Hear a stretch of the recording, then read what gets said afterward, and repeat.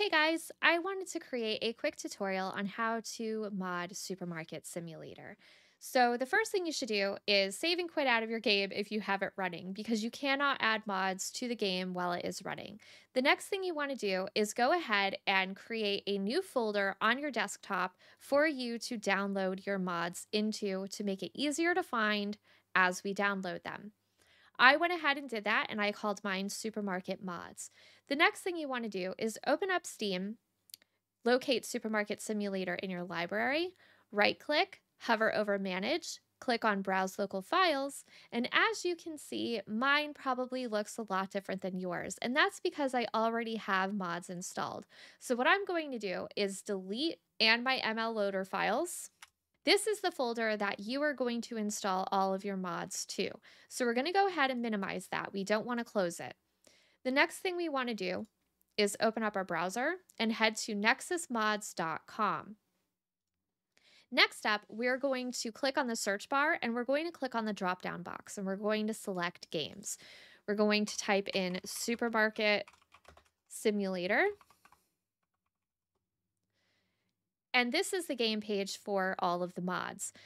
If you hover over the plus button, you can go ahead and add that to your favorites. And what that will do is create a drop down box for you where you can easily access the game that you want to mod. So if I go ahead and click on Supermarket Simulator, this brings me directly to the mods page. The first mod that you're going to want to have is called Beppin X. And as you can see, it's right here at the top. Toby's Beppin X Melon Loader Pack for Supermarket Simulator. We're going to go ahead and click on that. We're going to come down and go to Files. And you're going to want to download the most recent file. So we'll click on Manual Download. Now, in order to download any of these mods, you will have to create a free account on Nexus. So once you've done that, you can go ahead and click on Slow Download.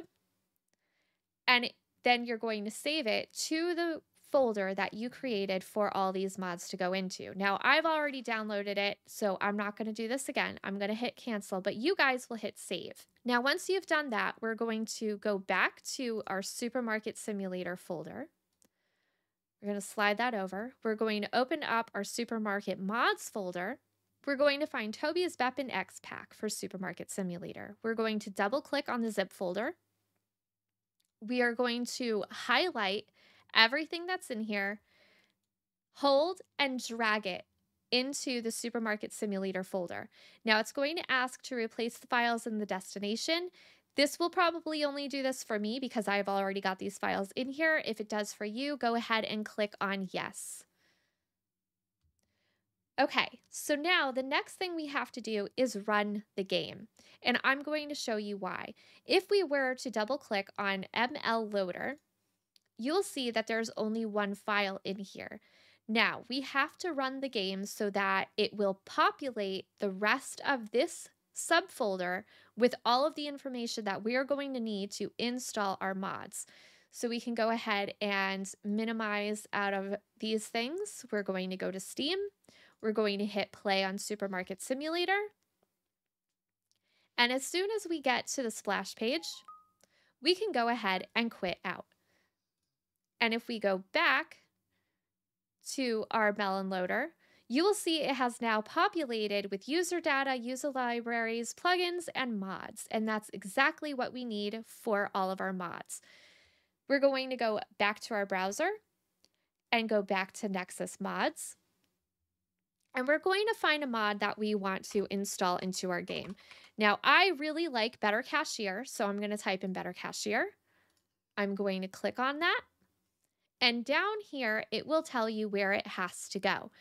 Just move the DLL to Supermarket Simulator Beppin X plugins folder.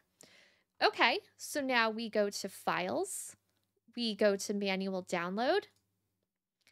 And it's going to tell you that you have to make sure you have these files installed properly before using this one. Now, we've already installed this, so we're good to go. So all we have to do is click on Download. It's going to bring you to the download page. You're going to click on Slow Download, and you're going to locate it in your Supermarket Mods folder. Now, I've already got it here, so I'm going to double click on the zip file.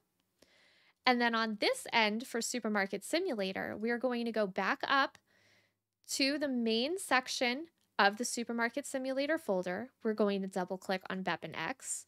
We're going to go down to Plugins. We're going to take Better Cashier DLL, hold, drag, and drop it into the plugins folder. Now that mod is installed in the game and you are good to go. You can load up your game and you will have faster cashiers. There is one other mod that I do want to cover because it's a little bit more complicated, and that one is the Auto Price Updater. This one tells you that you have to download Melon Loader, you have to launch the base game, you have to exit the game and run Melon Loader installer exe. Now, we have already installed Melon Loader, but it's a totally different version than the one that they are listing here, and we do not have to download that one. We also don't have to run the base game again because we already did that. We also don't have to run the installer because we don't have that version. So all we need to do is go up to Files. We're going to download the most recent file. We're going to go back to our mods folder that we created on our desktop. We're going to locate Automatic Price Updater. And because we know it's a Melon Loader mod, we have to select our Supermarket Simulator folder. We're going to go back up. We're going to find and double click on ML Loader. We're going to double click on mods. And then over here on Automatic Price Updater, we're going to double click on mods. We're going to drag and drop that into the mod folder for Supermarket Simulator. We're going to go back up. And when we see user data, we're going to double click on that. And then back over into the Automatic Price Updater mods folder, we're going to go back up. We're going to double click on user data. We're going to take Price Updater, drag and drop that into our ML Loader user data folder. Now this is the config file for Auto Price Updater. So if we double click on that, you will see that you can go ahead and make whatever adjustments that you want to make. And on the mod page in Nexus, if we go over to posts, he has a pinned comment where he explains what these changes do. So you can go ahead and read that and make whatever changes it is that you want to do.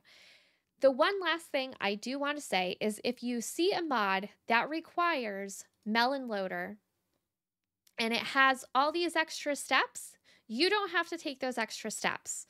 All you have to do is download the mod, drag and drop it into ML Loader mods, and you're good to go.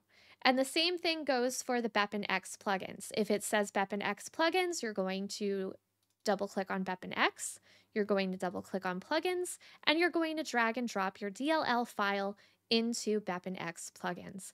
And that's it, guys. I really hope that this helped. If it did, please let me know in the comments below.